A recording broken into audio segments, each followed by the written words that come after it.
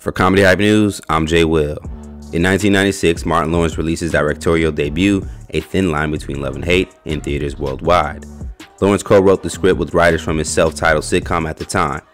The film stars Martin as Darnell Wright, a man who knows how to get exactly what he wants from women. In the film, Darnell Wright meets Brandy Webb, played by Lynn Whitfield. Darnell charms Brandy, the two begin to date, but after some time he tries to end his relationship with her after he realizes he's in love with his childhood sweetheart Mia, played by Regina King. Brandy doesn't take the breakup kindly and begins to make Darnell's life a living hell by beating herself up and blaming Darnell and destroying his car and property. Now, 22 years later, Lynn Whitfield would open up on TV One's Uncensored, where she spoke on how she prepared for her role, playing opposite of Martin Lawrence in A Thin Line Between Love and Hate. Many found Whitfield's performance to be too convincing and realistic. It turns out the reason why is because some of the craziness of her character actually came from her personal life. For example, Whitfield's father was a dentist who told her that he had a patient who got her husband arrested after she beat herself with oranges. The patient realized that when beating yourself with oranges, it doesn't hurt, but you can bruise. In an interview, she went on to say, "So I called Martin, so we kinda just built on everything."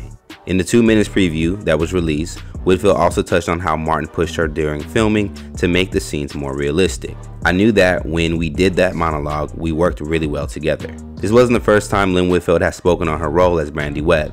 In a 2019 interview with Page 6, she said, "A thin line between love and hate is now disposable entertainment. It is an art that can be used over and over and over again. When it doesn't go away and stays, it becomes a classic. The theme is so real to humanity. People will always be able to use that mirror to help themselves, and that is part of what I love about this work." Unfortunately, this film would be Martin's first and last time directing a feature film. Even though Whitfield said she works well with Martin, the two haven't collaborated again since. Having said that, Lynn did guest star in a 1997 episode of Martin where she develops feelings for him. A Thin Line Between Love and Hate remains a cult classic to those who've seen the film. Let's talk about it more in the comments below. And for more news and comedy, be sure to follow us across all social media. And one more thing, when you're ready for some new entertainment, check out comedyhype.com for our upcoming streaming platform. For Comedy Hype News, I'm Jay Will.